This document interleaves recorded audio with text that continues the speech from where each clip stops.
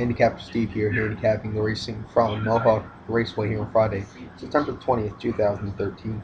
Handicap 5th race, 1 mile pace, Ontario Sire Stakes Gold Division.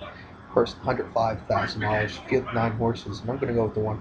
Play it again, Sam. Randall Walps is in the sulky.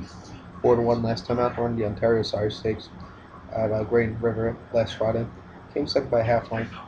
He was the favorite that day and just missed that day, breaking from 5-hole post position. Then the Metro Trot on the 31st of August at Mohawk came in 8th by 11 lengths. He bothered a little that day. Then the eliminations for the Metro on the 24th of August. Came in 3rd by 2 3/4 lengths. He's covered just weakened that day.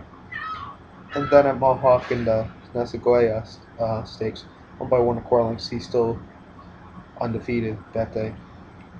Do like this horse here. If he could go back to his races 3 starts back, I think this horse could do well. 4-1.